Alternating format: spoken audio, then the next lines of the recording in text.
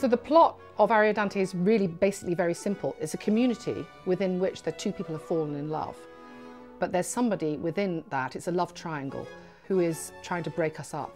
And in the process of that, may, and I'm not going to tell you the story, break up that love story and break up that whole community. And it's a very intense, very beautiful, very intimate story. It's almost like watching a movie of incredible relationships, but with the most unbelievably evocative and fabulous tunes going along underneath that.